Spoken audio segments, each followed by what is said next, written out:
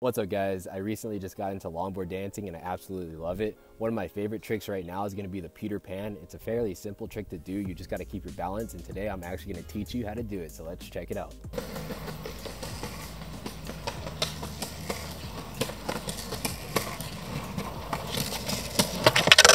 Well, now since I almost broke my camera and I'm sweating bullets, let's actually get into the trick. So the Peter Pan is fairly simple when it comes to longboard dancing. I would recommend wearing a helmet if you're not really good with your balance. It took me about a week to learn how to do this trick. I'm not an expert at it, but I have a really good understanding of how it works. For longboard dancing, they recommend you have a board length from 42 to 48 inches.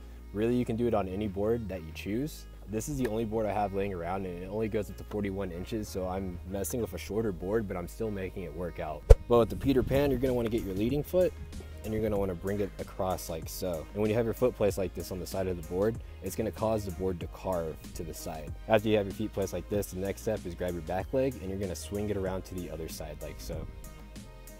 And then once you have your back foot onto the other side, you're gonna start carving to the other direction.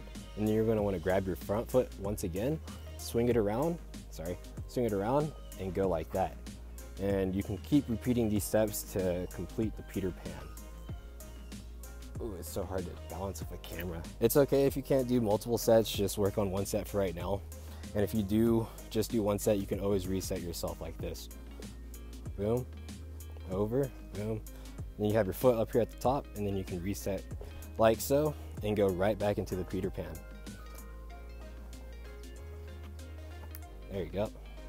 Once you're ready, you can start doing this trick while you're moving, and I will say, be safe, guys.